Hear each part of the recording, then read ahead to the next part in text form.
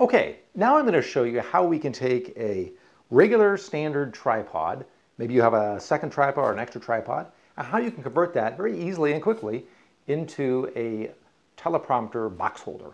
All right, it's pretty simple. So here we have our tripod. What you do is if you have a center pole like this, you can loosen it, and many of them are removable like this. Turn it upside down, reverse the connection, put it back up, make sure you tighten it well, nice and tight. Okay, and now what I'm going to do is I'm going to take the teleprompter box and just slide it over this pole. Okay, as you remember from before, I have my straps, my bungee cord. I have the strap, just slide it on like that, turn it around, maybe just position it a little bit there. And there you have it. Another very easy and effective way to get your laptop box installed in a way that's easy to use and easy to set up. Hope you enjoyed it.